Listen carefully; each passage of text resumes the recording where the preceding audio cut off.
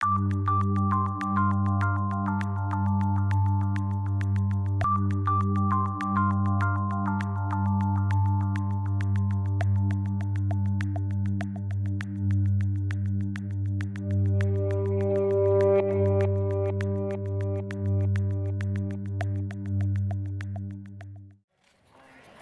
to see you, Austin Ridge. I don't know about you, that was the best 20 minutes of my week just now. Thank you guys for serving us so well.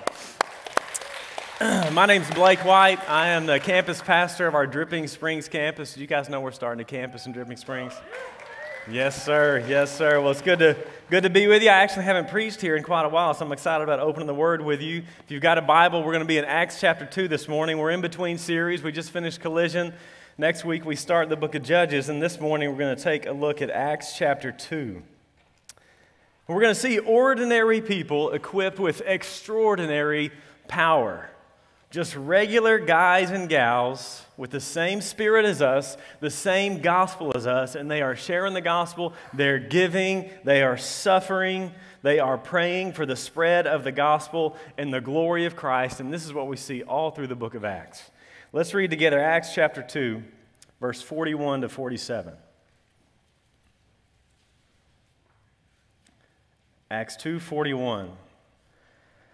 So those who received his word were baptized, and there were added that day about 3,000 souls. And they devoted themselves to the apostles' teaching and the fellowship, to the breaking of bread and the prayers. And awe came upon every soul, and many wonders and signs were being done through the apostles. And all who believed were together and had all things in common.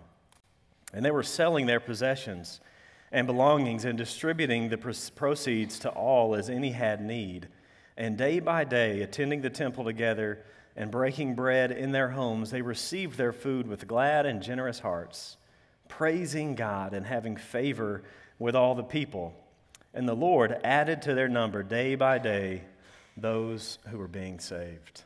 Pray with me. Lord, thank you for this word. Thank you for this picture of what you want us to be. And so we ask that through your word, by your Spirit, you would help us to be just that. We pray it in Christ's name. Amen. So where are we at in the storyline of Scripture with the book of Acts? Well, we know that Jesus has been crucified for sinners. He's been raised from the dead. He's been exalted to the right hand of God. He's been given all authority. And now in Pentecost, Acts chapter 2, before this passage we read, he poured out the Spirit. And so this is in fulfillment of what the prophets talked about. The day of fulfillment has come here. The new covenant has been initiated. What's fascinating is we see here with the initiation or the start of the beginning of the new covenant, you have 3,000 people being saved. And what's fascinating is way back in the book of Exodus, when the old covenant was being given, maybe you remember there were 3,000 people who died in judgment. You remember that? God had saved his people. He had brought Israel out of Egypt. But he had yet to bring Egypt out of Israel. They were still idolaters. And so you remember what they did? They took all their gold jewelry, they built a calf, and they give that calf credit for bringing them out of Egypt. And in judgments, in Exodus 32, 3,000 people die in judgment. And here in the new covenant, you have 3,000 people being given new life. God's doing a new thing, you see. The new covenant is here, and we see a picture of what the people of this new covenant should look like, the new humanity. So we see what they were devoted to in Acts chapter 2. And I want us to take a look. At first, they were devoted to the apostles' teaching. Look again at verse 42. They devoted themselves to the apostles' teaching. So they were committed to learning about God. They were committed to it. This is the apostles' teaching is what we find in the New Testament. They were devoted to it. They were committed to being a people of the book. To know God is to know Scripture, because Scripture is where God has revealed himself. And the early church was devoted to it. And this is important for a whole host of reasons. One of the reasons I think it's very important is that doctrine, the apostles' doctrine, fuels devotion. The more we understand God, the character of God, the person of Christ, the work of Christ, the more it will help us as we adore him.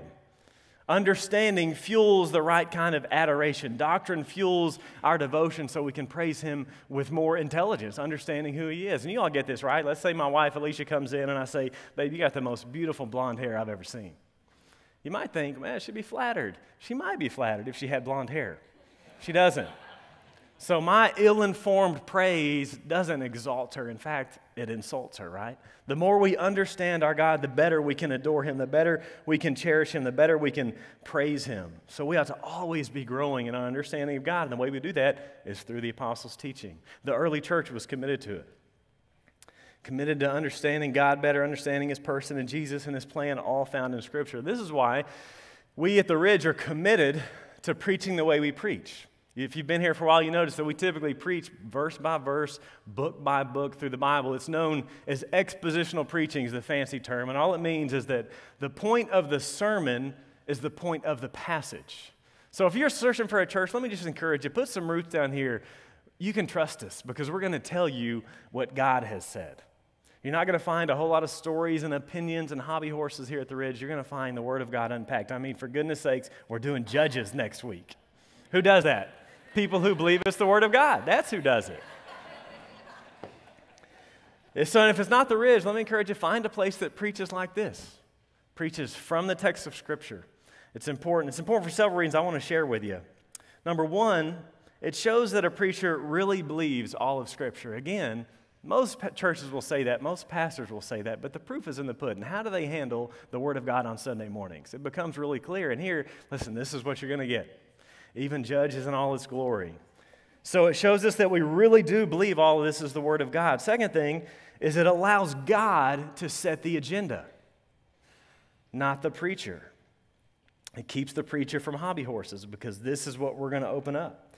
Third thing, it lets the authority of what I say or what Brad or Mark says, it lets our authority of what we say rest on the text, not on my own authority. That's especially important for a 33-year-old preacher like me. You don't want to hear my opinions. You want to hear what God has said.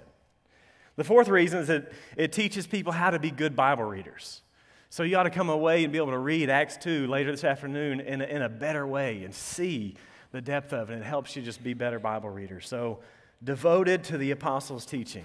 We are as a church, so when you come here, come ready. Come ready to hear the word.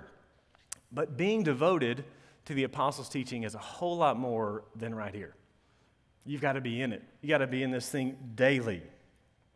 Being devoted to the teaching of the apostles is more than being devoted to a church building that's devoted to the apostles' teaching. So if your only exposure to the word is here, you're missing out. God has more in store. Here, at this 30 minutes, that's not devotion.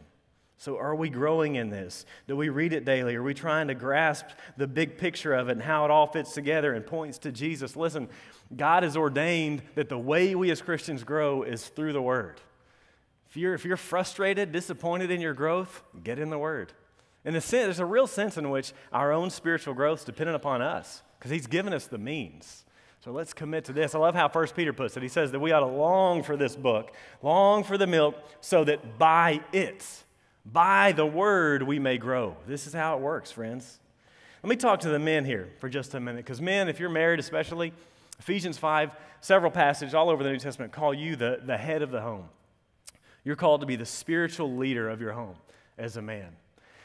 If I were to ask your wife, tell me about the relationship of your husband and the Word of God, would she say devoted?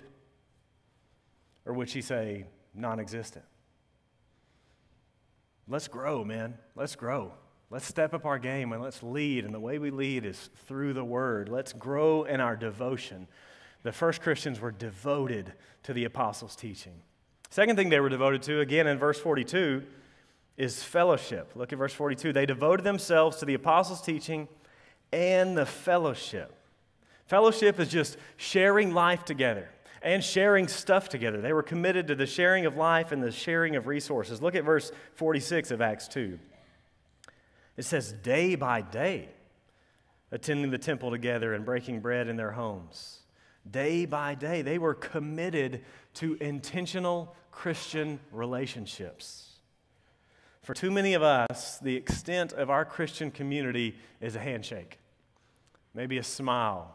If you're a dude, it might be a head nod. What's up? Community. No. There's a whole lot more to it than a brief handshake on Sunday morning. And listen, I know it can be inconvenient. I know it can be hard. As one has said, to dwell above with saints I love, oh, that will be glory. But to dwell below with saints I know, well, that's another story. I know it's hard, but listen, God uses community even when it's difficult, perhaps especially when it's difficult, to shape us into His image. I love the title of a book by an author I love, and it's called Relationships, A Mess Worth Making. It's messy. It's hard. It's inconvenient. And that's one of the main ways that God sanctifies us, the way He shapes us into Christ. So we need to be devoted to fellowship, and to be devoted to fellowship is more than just saying, yeah, I love the church. It's to be devoted to the habits of fellowship, which again, it's not easy. It's courage, it's commitment, it's humility, it's compassion, it's forgiveness. But we've got to understand there are no Lone Ranger Christians. A solitary faith is not a Christian faith. God has not left us with that option. And it's just interesting, the language of the New Testament. Paul, I love Paul, and I'm real familiar with his writing, so I tend to lean on him more. He says the word our Lord, the phrase our Lord, 53 times. You know how many times he says my Lord? Once. Because this is a community thing. Community is vital. I love the way one ancient theologian put it. Cyprian of Carthage said, you can't have God as Father if you don't have the church as your mother. Because they go in hand. To be a lover of Christ is to be a lover of His body, right? Christ is the head of the church, His body. There is no decapitated discipleship. If we claim to love the head, the body comes with it. We've got to be moving into community, loving the church, devoted to it. The early church did this. They did life together, and they knew the needs of one another. They got that deep, and then they met them. Look at verse 44. And all who believed were together and had all things in common, and they were selling their possessions and belongings and distributing the proceeds to all as any had need. Now, this isn't communism. This is voluntary. People kept their homes, but they didn't see them as their homes. All that they had was for the benefit of others in the kingdom of Christ. They were committed to this. I was reading Ephesians this week, and in chapter 4, this phrase stuck out at me that I probably read many times, but it just hit me, and it's talking about Paul's just given exhortations on how to live. And he says, hey, if you used to be a thief, you've come to Christ, you've learned Christ, you don't steal anymore. Instead, you work. You do honest work. And then he says, so that you may have something to share with those who are in need. Brothers and sisters, one of the reasons we work is so that we will have something to share with our brothers and sisters in need. And again, we've got to know people, right? We've got to know them to know their need. And we've got to know people well enough to be open about sharing our need. These early Christians knew why they existed. They were blessed in order to be a blessing to others. In other words, they were family. You know, when you're reading your New Testament, you see this word over and over and over. You hear brothers, brothers, brothers. Actually, a better translation is brothers and sisters because the term means siblings. The term means from the same womb, and you hear it 139 times. And again, in Paul's writings, brothers, brothers, brothers, brothers. And we just read over it, right, because it becomes familiar, but we ought to stop. What he's saying is the church is our family. We are of the same family. We are from the same womb. We are siblings. And family knows one another, and family takes care of one another. These people valued people over property. They were committed to fellowship, the sharing of life and the sharing of stuff. Third thing, they were committed to the breaking of bread. Look again at verse 42. They devoted themselves to the apostles' teaching and the fellowship, to the breaking of bread. Now, some think this refers to the Lord's Supper. No doubt that probably happened on occasion, but look again at verse 46. Day by day, attending the temple together and breaking bread in their homes, they received their food with glad and generous hearts. So Luke says they're doing this day by day and in their homes. The first Christians were known for their hospitality. They were eating together all the time, and God has designed us so that something special happens when we break bread together. You know, your dinner table is the most sacred spot in your house. And there's something about hanging out with family and Christian family over a meal. Did you notice, if you're reading carefully, there's an and between every one of these things except fellowship and breaking of bread, because the two go hand in hand. Let's read it again and notice that. They devoted themselves, verse 42, to the apostles' teaching and the fellowship, to the breaking of bread and the prayers. So you have and, then you have fellowship to. They were devoted to fellowship and they were devoted to the breaking of bread. There's no and there. I think a better translation might be they were devoted to fellowship in the breaking of bread, because that's where it really happens.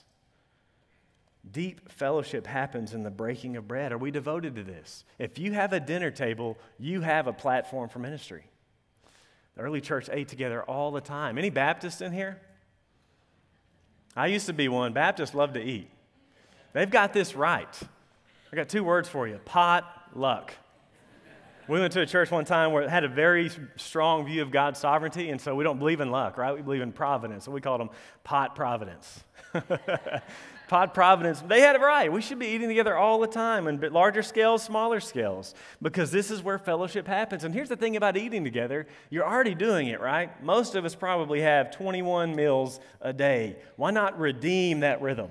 We're already going to be doing it. We're already going to be spending anywhere from 30 minutes to an hour and a half on it. Why not invite a Christian brother or sister in, or even better, an unbelieving neighbor in, and redeem that ordinary rhythm that you're already doing? I'm not asking you to add to your schedule. I'm just asking you to be intentional with it, as the early church was. They were devoted to the breaking of bread together. Another thing, prayer. Look at verse 42 again. They devoted themselves to the apostles' teaching and the fellowship, to the breaking of bread and the prayers. See, they believed God heard them, and they believed God had the power to act. They believed in the power of prayer. And if you look at the book of Acts, the way they're praying God-centered prayers. Have you ever noticed the way the authors of Scripture pray, or the way it's recorded as they pray? They pray God-centered prayers. Most of our prayers are more like an organ recital, where we just recite off a lot of organs. You know, we pray for Bertha's bladder, Sister Helen's hip, Brother John's joints. We just pray for the physical things, Aunt Flossie's fingers. You don't see that kind of stuff in the Bible, though. In fact, there may be one time in the whole New Testament where physical things are prayed for. That's striking to me. I think we've got the emphasis wrong. In the New Testament, they're praying for spiritual growth, for fruits. They're praying for the spread and promotion of the gospel. I wonder, let's say God answered every one of your prayers for the last 6 months. Would we merely have a lot of physically healthy people? Physical health is good, but hey, let's be honest. Physical health sometimes is what keeps us dependent upon ourselves.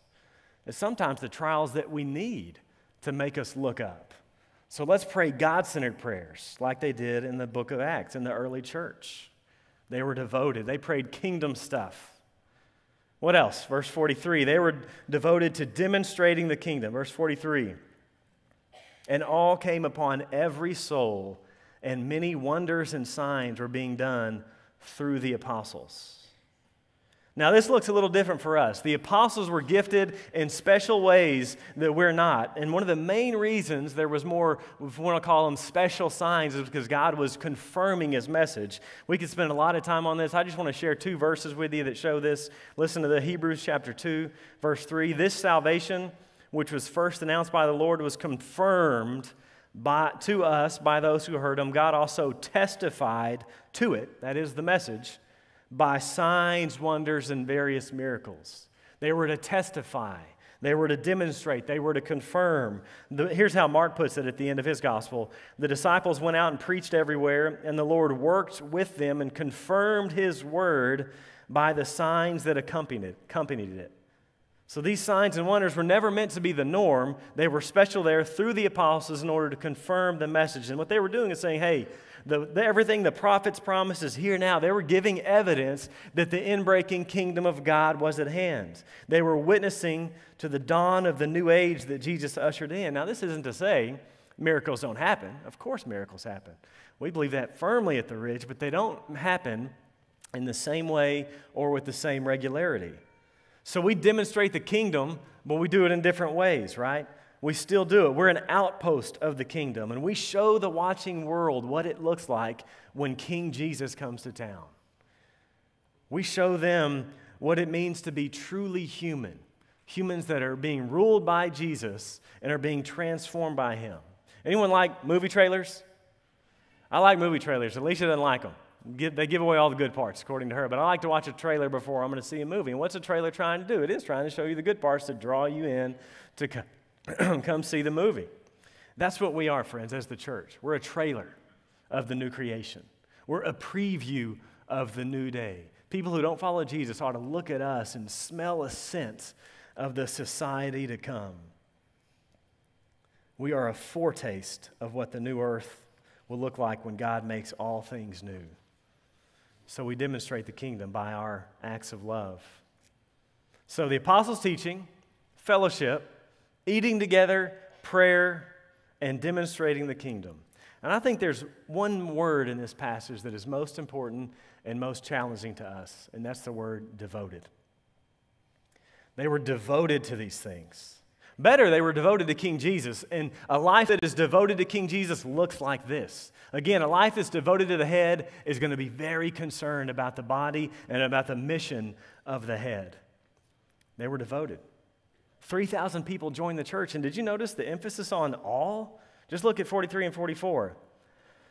All came upon every soul, and many wonders and signs were being done through the apostles, and all who believed were together. We're talking about 3,000 people, all of them, all in. This is what we call every member ministry. They were devoted. They were preoccupied. They were persistent in paying attention to what matters most. They were single-minded. They had made Jesus and his body a priority, and I think us busy Austinites need to hear this most. They had to say no to a lot of things to say yes to this.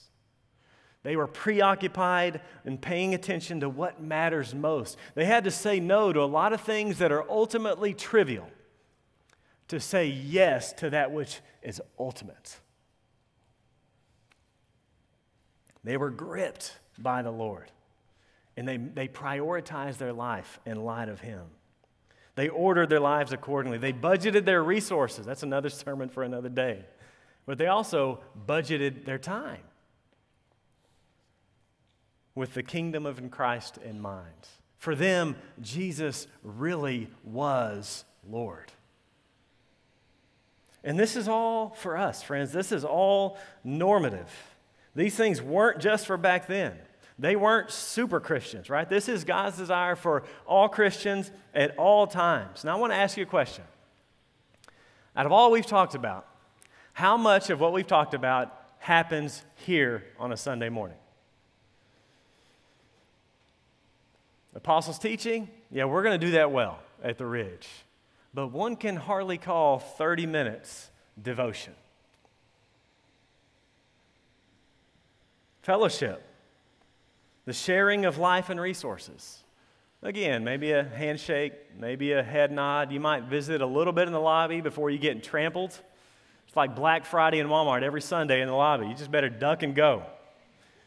Not devotion to fellowship. What about breaking of bread together? Not really.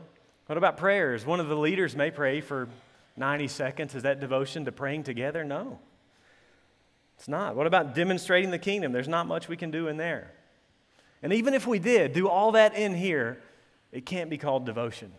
Devotion is not Sunday. Devotion is every day. And listen, friends, God had more in mind for his bride, the church, when he sent his son to save her by dying for her than merely an hour a week.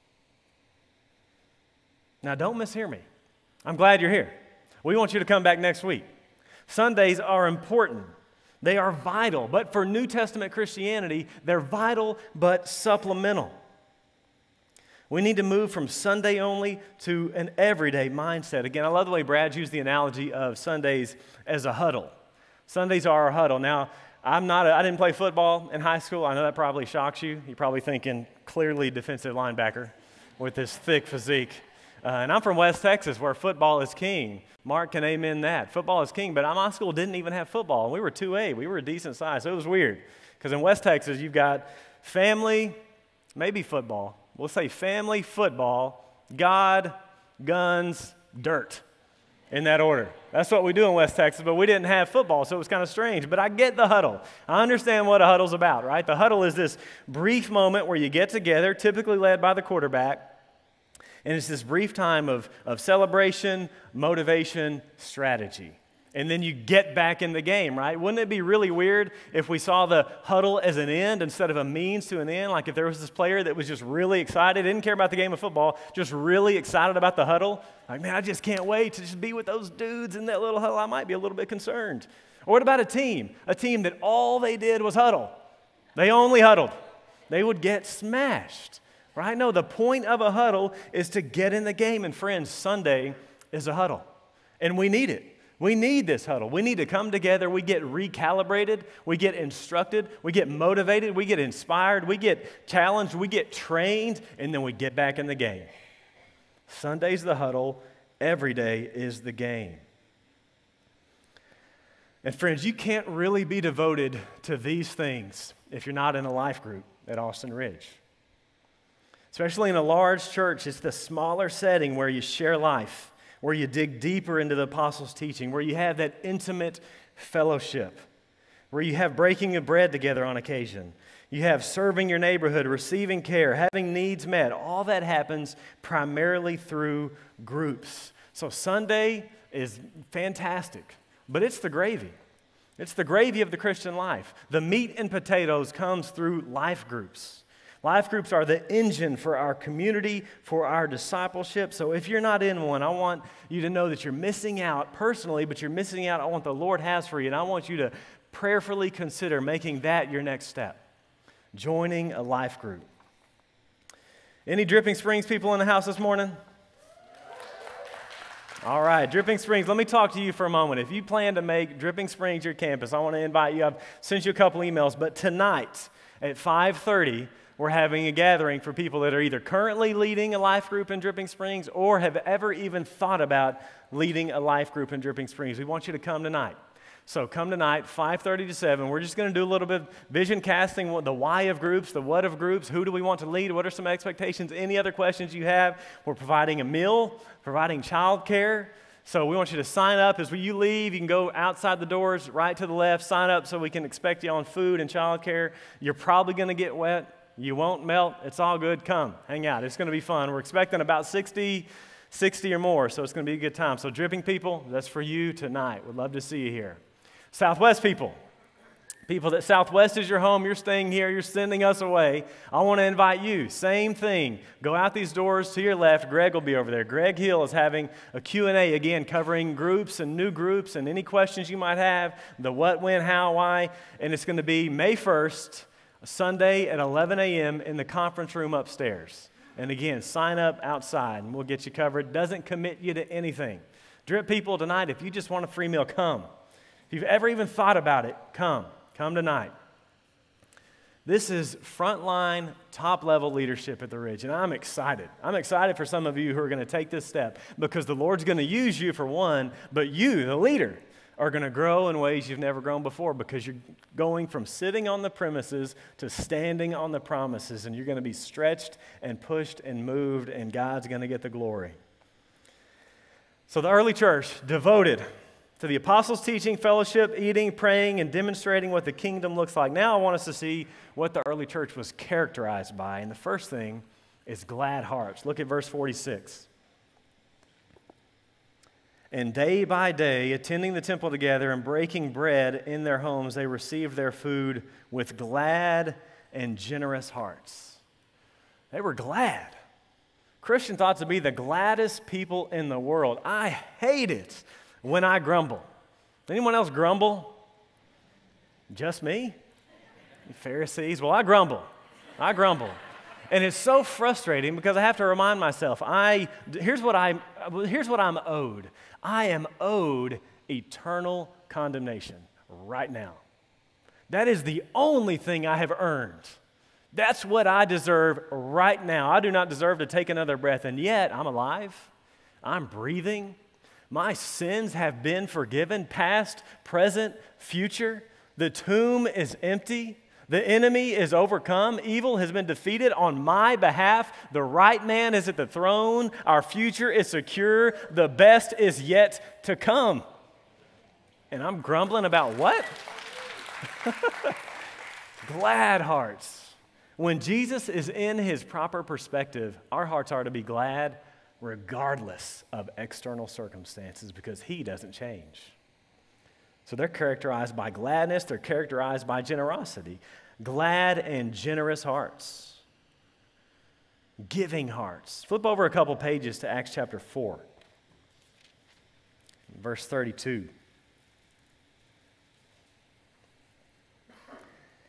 Now the full number of those who believed were of one heart and soul, and no one said that any of the things that belonged to him was his own, but they had everything in common, and with great power the apostles were giving their testimony to the resurrection of the Lord Jesus, and great grace was upon them all. There was not a needy person among them, for as many as were owners of lands or houses sold them, brought the proceeds of what was sold, and laid it at the apostles' feet, and it was distributed to each as any had need. So again, they valued people over property. They were generous. They were characterized by generosity. They were also characterized by praise. Look at verse 47. Praising God. Praising God. They worship together in the temple, and again, that's what we do. We gather and we sing songs to the Lord. You ever thought about singing is sort of unique. You don't find congregational singing in mosques. Why do we sing? We sing because we're happy. Sing because we're glad. We sing because we're free. So we praise the Lord. They're characterized by praise. They're also characterized by multiplication. Look again at verse 47. Praising God and having favor with all the people, and the Lord added to their number day by day those who were being saved. Healthy churches multiply. Isn't it awesome? The Ridge joined with Southwest Hills 2 years ago or so, and we're already talking about multiplying. That's amazing. We need to celebrate that. And we're already thinking, what's next? This is the way we do it. Healthy churches multiply. And the reason that's the case is because God is a missionary God. God's on a mission. The church doesn't have a mission. God has a mission. And he has a church for that mission. Jesus sends us, right? God sends the Son, and Jesus sends the church with the Spirit and says, Jesus says in John 20:21, as the Father has sent me, I'm sending you. Every one of you are a sent people called to represent the rule and reign of Jesus. And that's what we see all through Acts. I love how in Acts, it's almost as if Luke goes out of his way to show that it wasn't the professionals that were spreading the gospel. For example, in Acts 8, we have persecution starting to happen in the church. And you have all these Christians leaving the church in Jerusalem and going everywhere and starting new churches. That's what the book of Acts is. And I love that there's this little phrase in there that Luke includes in Acts 8 that says, everyone left sharing the gospel except the apostles, except the professionals. It was ordinary people, regular people, just like us. No special training, no seminary degrees, just people passionate about Jesus, making it their intention to represent him in all they do. Then in the end of that chapter, you have Philip goes and makes the first international mission trip. Again, Philip was no apostle, just a normal dude. He was a layman. Then you have the church at Antioch founded by one of these regular people, and the church of Antioch became this hub of planting churches all over the Roman Empire. We don't even know who started the church of Antioch. It says some brothers. Luke doesn't even tell us because we wouldn't have known who they were. I love the way one church historian puts it. Here's what he says. He says, nothing is more notable than the anonymity of these early missionaries. Luke, he's talking about the book of Acts, Luke does not turn aside to mention the name of a single one of these pioneers who laid the foundation. Few, if any, of the great churches were really founded by the apostles. Peter and Paul may have organized the church in Rome. They certainly did not found it. Churches planted all over the place by normal people. The way our structure is, this can happen through life groups multiplying all over the place. I want to see a movement in Dripping Springs of life groups multiplying. That's the way we're going to reach the city of Dripping Springs. That's the way we're going to reach the city of Austin. Being focused on multiplication. They were committed to it. They were devoted to it.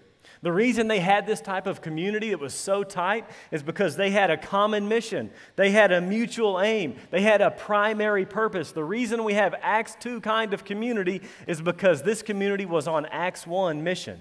Flip a page over and look at Acts 1:8. But you will receive power when the Holy Spirit has come upon you, and you will be my witnesses in Jerusalem and in all Judea and Samaria and to the end of the earth. Jesus says to his church, you will be witnesses. Not you'll go witness on occasion. You'll be witnesses. This is who we are. This is our identity. Acts 2 kind of community only comes when we're on mission together. I know a lot of you are in groups and have been part of groups, and you know when they become static and stale is when they become ingrown. But when you stay on mission, you stay on route, you stay on point, you stay in community. How many of you have been on like a short-term mission trip, 1 or 2 weeks with people? Don't you go really deep with the people on that trip? It's a special season, and really nothing's the same. You always have a special relationship with the people on that trip, and you'll reminisce about it years later. Why is that? It's because you were on mission together the way God has designed his people to be. That kind of camaraderie, that kind of desperation, that kind of outward focus, that kind of intentionality should be the characterization of the people of God all the time, not just 2 or 3 weeks every 2 or 3 years. And notice how Luke highlights both the behavior of the church and the sovereignty of God. He says, the Lord added to their number. The Lord's the one who adds to the church. He's the one who draws people to himself. But it also says they gained favor with the people. I think the idea is that they had goodwill towards all the people. They were favorably disposed towards the people. They had a gracious attitude and demeanor that led to gracious actions. Of course, we know in Acts, all the people didn't believe what they believed, but they were still favorably disposed to them. What if it was a goal of yours to, in your life group, even if no one comes to faith, make it your goal that the neighborhood where that life group is hosting is really glad you're there. Even if they deny that Jesus is Lord, they're glad that you're meeting in their neighborhood because you throw the best parties and you serve the dog out of that neighborhood. And they're glad you're there, favorably disposed toward all the people. They were demonstrating the kingdom. They were bringing blessing to where they were. They knew they were blessed in order to be a blessing, and they multiplied. So what's your next step, friends? I want to encourage us to begin to grow in our devotion to all these things together. And again, I think the main way to do this is through life groups. So I want to ask you to pray, consider, act, join the mission for the glory of Christ and the spread of the gospel. Let's pray. Lord, thank you again for this word. Thank you for this story in Acts. Thank you for the story we find ourselves in where we're here. We're no different. We're part of the new covenant. We have the forgiveness of sins. We have the gift of the Spirit. We have this powerful gospel. Lord, I pray that we would become like this, ordinary people gripped by your grace, wrecked by the grace of Jesus, and compelled to spend and be spent on others. Lord, we confess that many of us are far from devoted, and so we just ask that you would light us up for your glory. May Jesus become more and more central in our hearts, and all this stuff will overflow when he's where he needs to be. So keep him central, make him central. Help us to be a people devoted to what matters most. Pray this in the strong name of Jesus.